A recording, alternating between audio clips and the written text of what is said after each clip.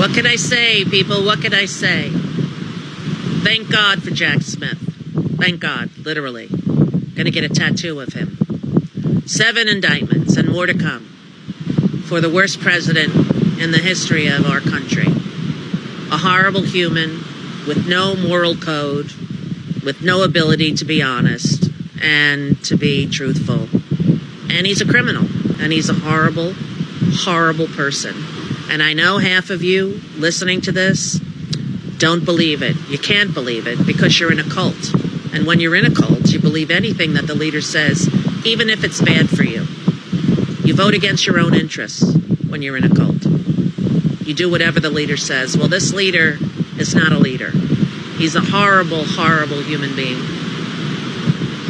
And he gets what he deserves. This is what he deserves. And on Tuesday, we'll all see him do the perp walk in Miami. I hope they cuff him. I hope they don't give him bail. I hope that he gets everything he deserves.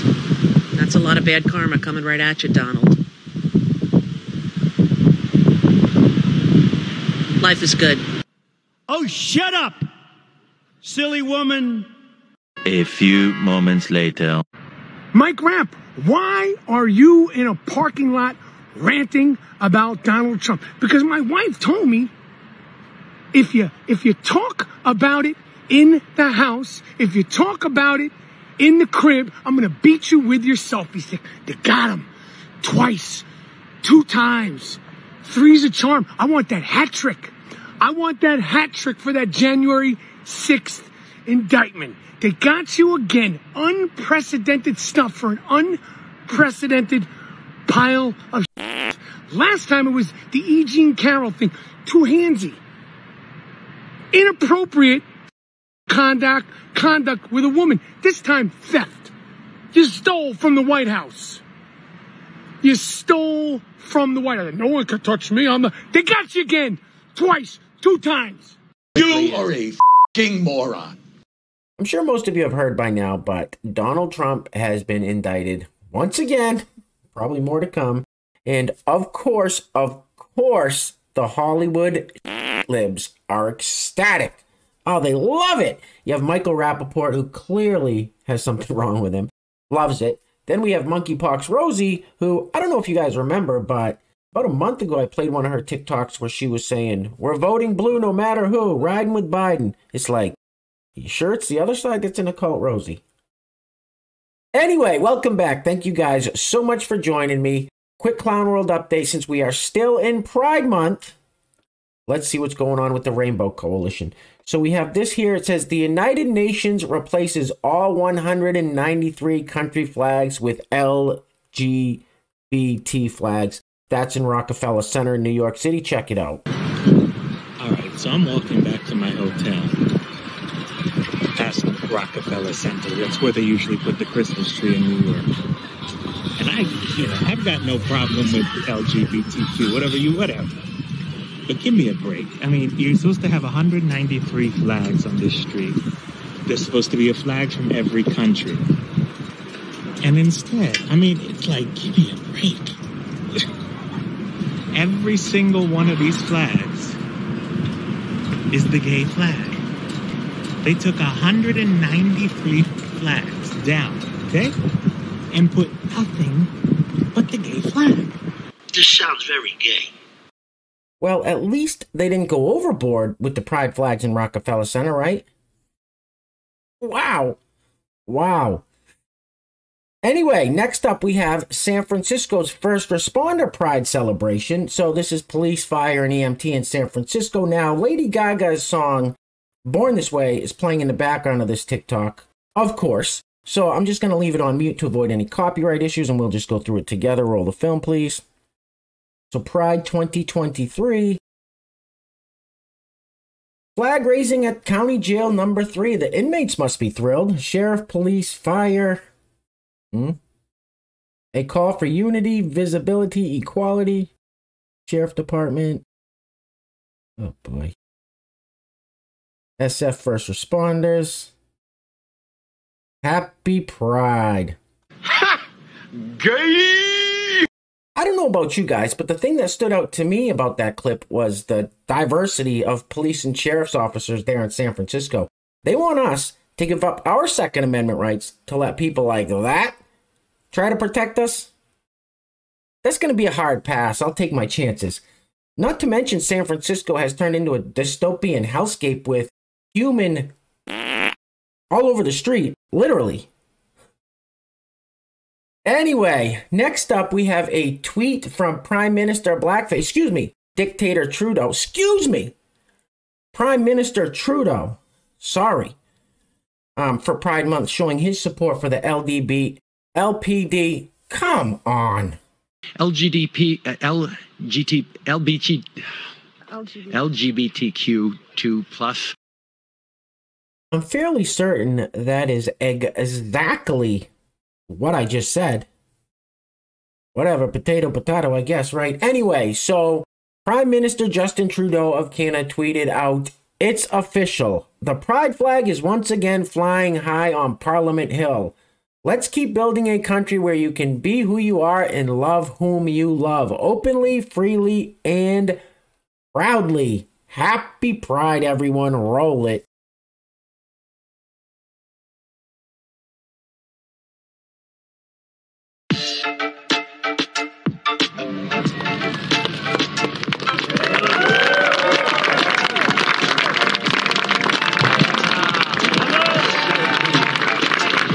All I can tell you, sir, is that he's gay. Okay, so that pretty much catches us up with what's been going on out there in Clown World with Pride Month. Now, a few videos back, I said it's officially the United States of Gay. I need to update that. It is actually the whole Western world that has been completely propagandized with rainbows and pressed fruit bowls. So, if anybody tells you this is not an agenda, there's no agenda, just show them these videos. It's crystal clear that there is. Anyway, ladies, if you're going to argue that your chromosomes make you a woman, I think this guy begs to differ. Biology matters. Chromosomes prove what a woman is, says the comment. Roll it. I never said biology didn't matter. I just said it's not the only science that matters. But please tell me, Mary, when was the last time you and the girls got together to chit-chat about your chromosomes? Like what? Do you have cocktails and chromosomes every Thursday? XX girls only? Leave the Y at home? Reducing womanhood to basic biological functioning hurts all women, not just trans women. You f***ing crazy, man. You sound insane. Do you realize that? You should be medicated. Now, I'm sure at this point most of you know that when I play TikToks and clips like that last one, I can't say what's really on my mind. I do have to self-censor, and that's because of the platform we're on. YouTube has gotten really bad over the past year or so, and it's a very bizarre business model. YouTube is literally creating their own competition. If they were just free and fair across the board, there would be no need for Rumble and these other platforms. But then again, what do I know, right? So, just a quick update. I'm really excited to announce that in the very near future, I am going to be starting a platform either on Locals, which is on Rumble, free speech platform, or Subscribestar. Now, I haven't decided which one. Most likely it's going to be Locals, where it's a paid subscription service, and I will be uploading two special episodes onto that platform, whichever one I choose, 2 a week. So you'll be getting the regular YouTube videos, and there will be 2 separate videos that I upload a week to the paid subscription service, completely uncensored, no bleeping out the cuss words, and I'm going to warn you ahead of time, guys. It's going to be very offensive. Some of you may not like it. I mean, my humor gets pretty dark, so I know a lot of you guys here have the same sense of humor that I do, but it might be a little too offensive for even some of you guys. Just saying. So, but I will let you know when I do launch that. I'm excited about that. Also, t-shirts should be coming. We got some great merch coming, some great t-shirts coming. Hopefully in the next few days, they're going to be up and ready to roll, and it's just in time for Pride Month. So doing some changes over here, and I think we're going to start doing 2 videos a day on YouTube as well. I haven't decided if I'm just going to go a little bit longer with the videos or make 2 a day, but I got to start making some changes. They're trying to crush this channel, and we're not going to let them. And every time they try to crush us, I'm just going to come back harder and stronger. We're just going to keep pushing harder and harder and harder. So that's how it's going to be. So I just wanted to give you guys a quick update. So let's hear from this rainbow-haired doctor about COVID. Roll it. I'm going to go on record about this for COVID as a doctor right now. Since the vast majority of people in this country are under or not at all with the bivalent booster that would cover for any COVID we are seeing right now, I'm going to tell you for 100% certainty that the symptoms of COVID we are seeing now are from COVID and not from the vaccination. Thank you. As a doctor right now.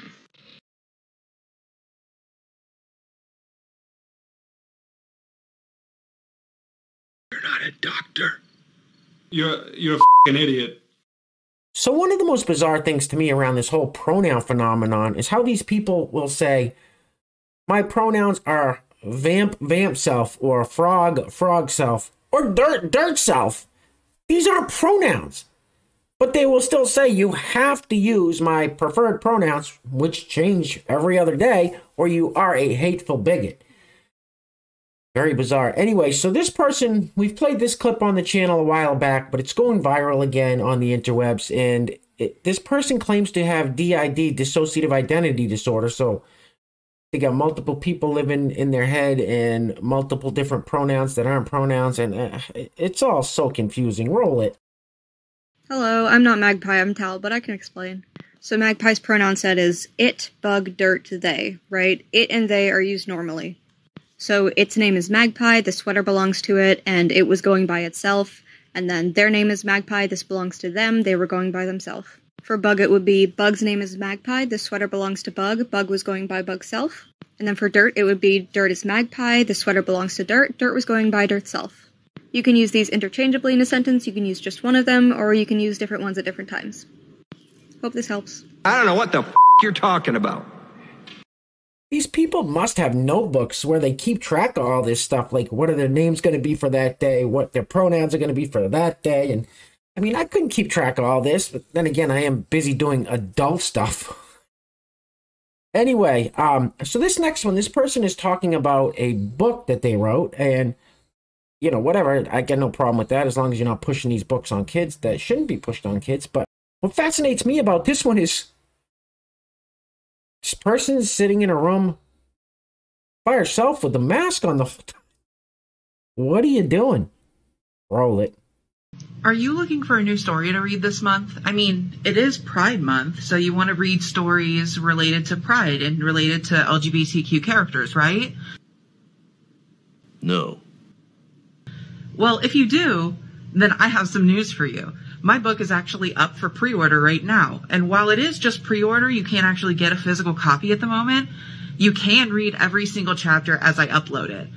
So if that interests you, definitely check out my book and let me know what you think. Personally, I think you're a f***ing idiot. It has a trans main character as well as 2 separate gay love interests in the book, and plenty of A-spec representation and other gender non-conforming representation. So if you like that, why don't you just hang out or check out my book? How about no? Now that's not an old TikTok. That was from very recently. It wasn't back 2 or 3 years ago when it was smack dab in the middle of the pandemic, sorry. I just don't understand the people with their obedience masks on, sitting in a room by themselves, talking to their camera. I saw someone the other day, driving a car, by themselves, had the obedience mask on their face. And I know there was a bunch of people, when it was all ending, saying, I don't want people to think I'm a conservative or a Republican, so I'm going to keep masking up. It's like, you keep doing that, and people won't think you're a Republican or a conservative, but they're going to know you're a idiot, so I guess that's up to you. Anyway, this next one. Now, I often say in these videos that these people are trolls. We're all getting trolled. They're master trolls. Well, I don't think this kid is a master anything. Maybe a baiter, but anyway, this has to be a joke, right? The caption says, when someone messes with me but doesn't know I was raised in the streets. Now, there's obviously a rap song playing in the background talking about busting heads and stuff, but I'm not going to get any copyright strikes, so this has to be a joke. It has to be a joke. Roll it.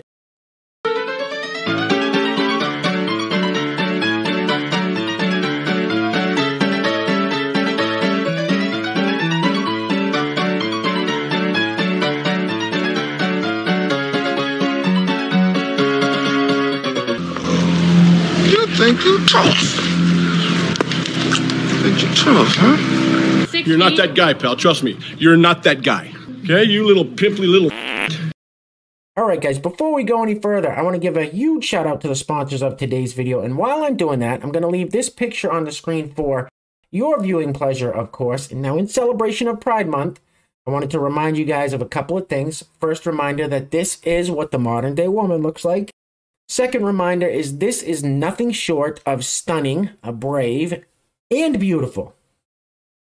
Got it? Good. Today's video is being brought to us by first sponsor, our great friend Kathy from Long Beach. Kathy, thank you so much for sponsoring yet another video. Truly appreciate the love and support, Kathy. You're the best. Thank you. Second sponsor of today's video is our great friends over at the YouTube channel, Lynn and God's Angels. Lynn and God's Angels, thank you guys once again for also sponsoring another video. Now, if you're looking for some nice, relaxing music to meditate to, just to relax to, highly recommend you going over and checking out Lynn and God's Angels YouTube channel, which I will link in the description box below. Check it out after this video. I'm sure they would greatly appreciate some love and support over there. Now, if you'd like to sponsor the next video and help support the channel, there is a PayPal link in the description box below, and I will say your full name as a sponsor of said video unless stated otherwise by you. And we got to get this off the screen. Ooh. You look ridiculous. All right, guys, we're going to be wrapping it up on this one because I simply can't take anymore. I just can't. And I'm fairly certain you guys can't either. We've all had way too much brain aids for one day. So we're done. We're done. We're done after this one. So I say this country's fallen. We're done. That's a wrap. Society's collapsed. And this is just more proof of that. This is Democratic Congressman Robert Garcia out of California. And he is on the floor of the Congress here speaking. And what he says here, what he uses his time for, is absolutely f***ing absurd. I can't believe this is real. It's real, though. This is C-SPAN. It's real.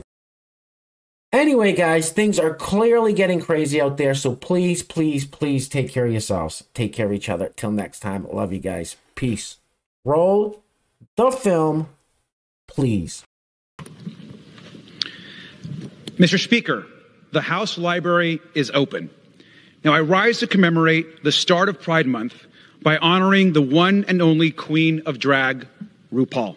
RuPaul Charles has become an American phenomenon and an icon. Nobody has more charisma, uniqueness, nerve, and talent than RuPaul Charles. Now, Ru's career launched as a drag performer in New York, and then as a successful pop artist releasing his first hit album, Supermodel of the World. In total, he has released 15 studio albums. RuPaul also became the first gay black man to host his own talk show, The RuPaul Show. He is most known, of course, for his multi-Emmy award-winning show, RuPaul's Drag Race. Now, Drag Race and its many domestic and international spin-offs has put drag in the global spotlight. The show has helped launch and uplift the careers of thousands of drag queens and artists. But more importantly, the show has served as a critical space to discuss issues around inclusion, trans rights, mental health, and self-worth. And this message couldn't be more important as the LGBTQ+ community continues to fight for equality and acceptance. The world needs more love and, yes, more RuPaul. I want to thank RuPaul Charles for his years of leadership in our community and his activism. This Pride season, as we recommit to celebrating diversity, difference, and self-love, we must always remember what RuPaul so famously says. If you can't love yourself, how the hell are you going to love somebody else?